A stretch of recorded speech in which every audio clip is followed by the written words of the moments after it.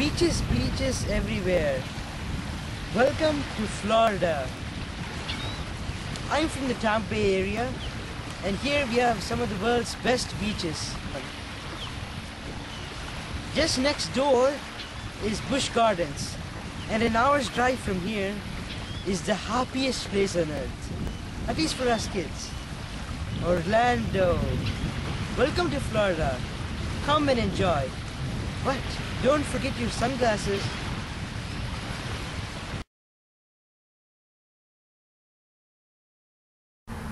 To me, being green means reducing our impact on the earth. We shouldn't use so many artificial products, and we should start going natural. I think that we could begin by just turning off the lights when we leave a room, and this saves a lot of energy.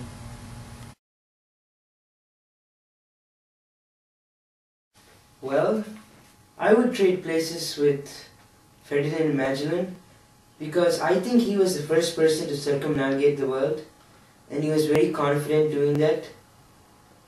And I think it would also be really fun discovering a place that no one else had ever seen before and coming back to tell about it.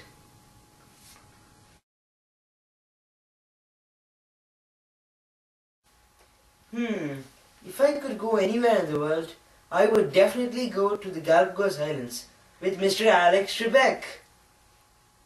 I would love to walk in the footsteps of Charles Darwin, and if possible, I would like to be marooned there, just like Robinson Crusoe, so then I could make some great discoveries.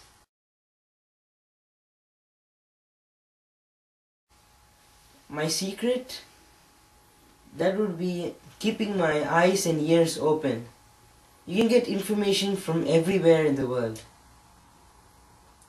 And my tip from my teacher is to get 20 new facts every day and look over them a lot. The more you look at them, the more stronger they become in your memory.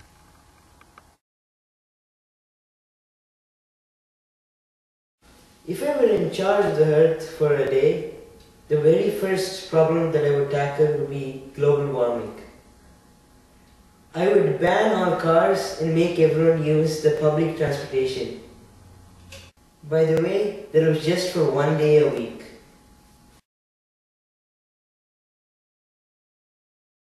We all know where Britain and Ireland are. Do you know where New Britain and New Ireland are? No, not New Amsterdam. New Britain and New Ireland are in Papua New Guinea.